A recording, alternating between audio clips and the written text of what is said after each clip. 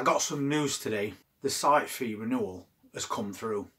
So we've just been billed for site fees for 2025 and they've changed.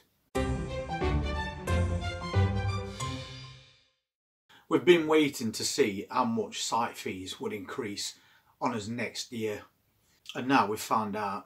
It did go up a few percent, but it's not gone up by a massive amount.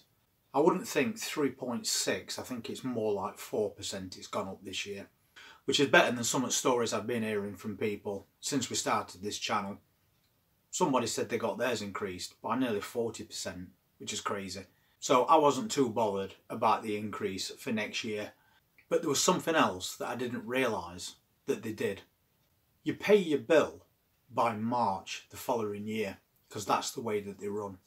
But according to the letter I got, it says that if I pay the site fees in full before the end of December, then I get some discount. And that discount basically amounts to enough money to buy a gas bottle, which I think is pretty good, to be honest. It'll keep us warm during those colder months. So that's what I've decided I'm going to do. I'm going to pay it before the end of December, and that's set up for another full season. So a little bit of something that I didn't expect. So I'm quite happy with what's happened so far. There was something else that I heard about somebody who was interested in buying this site. One of the people that have got a van on site did actually get a chance to talk to him. And one good thing that they said is they think the grounds have been really kept well, which is basically my job. And they said that if they do get the site, they're hoping that I'll stay on as the gardener, which is great news for me because I do like doing that job. But he also said that if he got it, he was thinking of turning it into a no age limit caravan site. Obviously all caravan sites have an age limit and they range from 5 years to 10 years, and at that stage you have to get a new van and get rid of your old one. But this guy wants to make it so that as long as your van is in good condition, not an eyesore, is not going to limit you to an age, which would be brilliant for everybody on this site. That's obviously not been confirmed yet, but if the guy does get it and sticks to what he said, it's good news all round.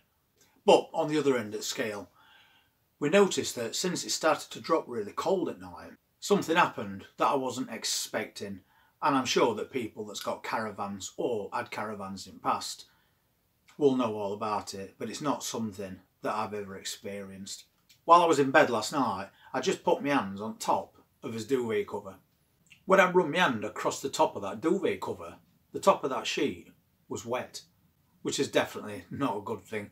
We have got those timed heaters in bedroom, but this was something like 3 o'clock in the morning.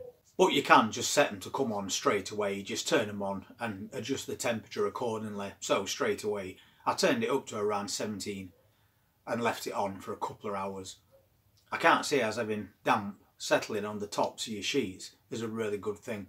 So that is something I definitely wasn't expecting.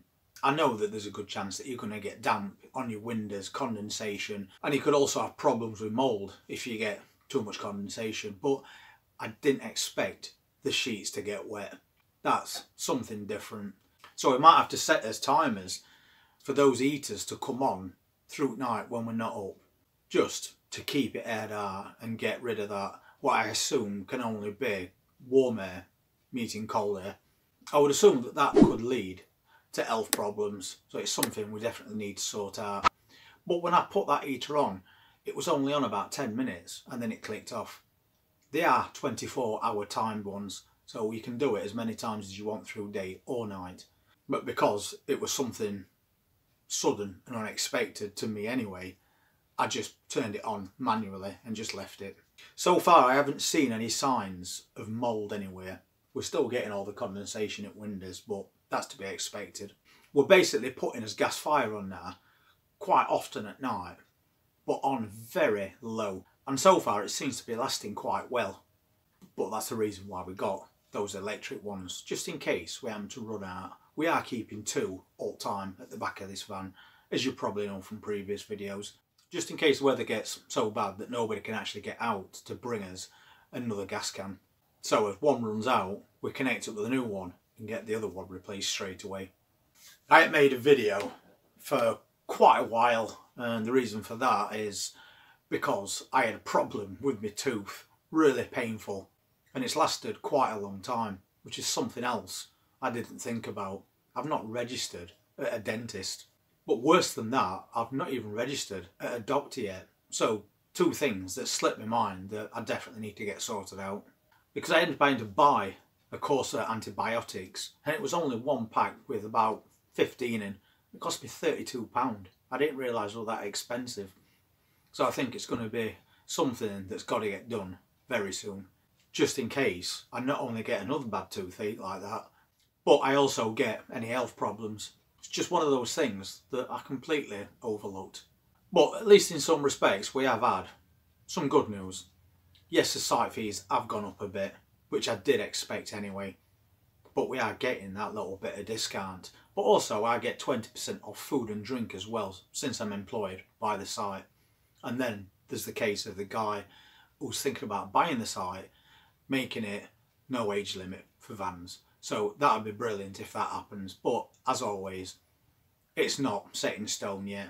I'll keep you updated if I hear any more about it.